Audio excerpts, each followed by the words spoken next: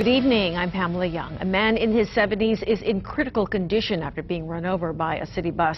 The incident happened at about 1:30 this afternoon on Ala Moana Boulevard, just beyond the Wailana coffee shop. According to witnesses, the man was trying to get on the bus through one of the side doors when the bus pulled away, knocking him to the ground. Authorities say his injuries are consistent with the bus running over his legs. On Thursday, a 55-year-old Kalihi man was killed after being hit by a bus while crossing the street.